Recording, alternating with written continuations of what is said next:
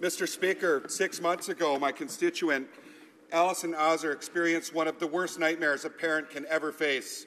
Her 4 children, were taken by her ex-husband. Alison has reason to believe her children are now in Kurdistan, in northern Iraq. Today, she is here in Ottawa, urging the government to do everything it can to help bring her children safely home.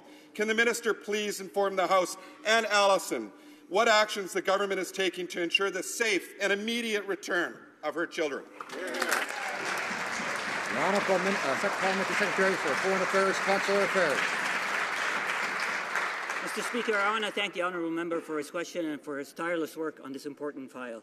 Our government remains committed and deeply concerned about the safety and the well-being of the Azer children.